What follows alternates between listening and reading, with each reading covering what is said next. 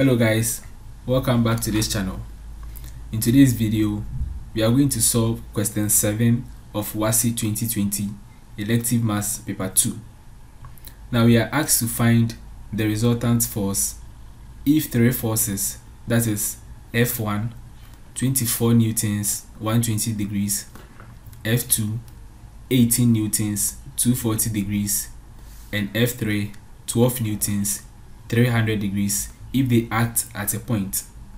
Now we are asked to find, correct to 2 decimal places, the magnitude of their resultant force. So to solve this problem, we need to have a graphical representation of the individual forces. So from the graph, you realize that F1, which is 24 newtons, makes an angle of 120 degrees with the positive x-axis. F2, which is 18 newtons, makes an angle of 240 to the positive x-axis. And the third one, that is F3, 12 newtons, makes an angle of 300 degrees with the positive x-axis. Now to find the magnitude of their resultant force, we need to first of all resolve the individual forces in their column vector form, that is F1, F2, and F3. After which we sum them up to get the resultant force, and then we can find the magnitude of their resultant force. So to resolve these forces in the column vector form, we have F1, that is 24 cos 120 degrees, and then 24 sine 120 degrees. Now 24 cos 120 is the x component of F1, and 24 sine 120 is the y component of the force F1. 24 cos 120 is negative 12, and 24 sine 120 is 12 root 3. So that is for F1. Now for F2, F2 is 18 newtons, 240 degrees. So we have 18 cos 240 degrees, and then 18 sine 240 degrees. Now 18 cos 240 is negative 9, and 18 sine 240 is negative 9 root 3. Now for F3, F3 is going to be 12 cos 300 degrees, and then 12 sine 300 degrees. 12 cos 300 is 6, and then 12 sine 300 is negative 6 root 3. So these are the column vector forms of the individual forces F1, F2, and F3. So we need to find the resultant force. Now the resultant force is given by R equals F1 plus F2 plus F3. So we are going to sum these forces up.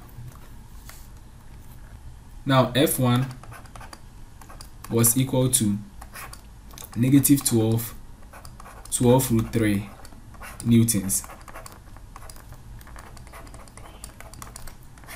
F2 we had negative 9 root 3. And then for F3, 6 negative 6 root 3. So the resultant force is equal to negative 12 root 3 plus negative 9 root 3 plus 6 negative 6 root 3.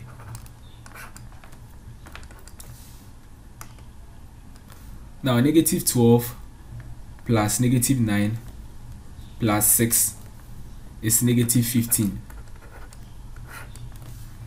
And 12 root 3 plus negative 9 root 3 plus negative 6 root 3 is negative 3 root 3. So this is the resultant force. Now we are going to find the magnitude of the resultant force. So the magnitude of the resultant force is given by the square root of the x component squared plus the y component squared. Now Rx is negative 15 and then Ry is negative 3 root 3. So we have negative 15 squared plus negative 3 root 3. Now negative 15 squared is 225 and negative 3 root 3 squared is 27. So 225 plus 27 is 252 and the square root of 252 is 15.8745 newtons. Now from the question, we were asked to leave our answer in 2 decimal places. So the answer is going to be 15.87 newtons. So that's it for today's video. If you like the content of this video, feel free to like, comment and share. Don't forget to subscribe to receive more interesting videos. Hope to see you in my next video. Bye bye.